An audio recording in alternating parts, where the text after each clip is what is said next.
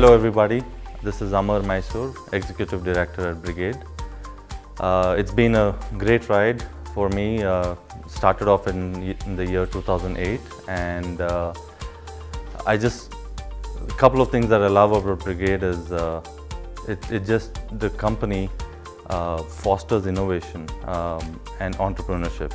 The reason why I say this is because everybody is made to think like a businessman, like an entrepreneur, because it's very important in these challenging times to have people think out of the box, innovate in what they do, and try and make things better and better, because the business environment is as such, and it's really important that people really think out of the box, and that's what makes a company grow as big as Brigade, I would think. So I just want to touch upon a little bit on how Brigade has grown thus far.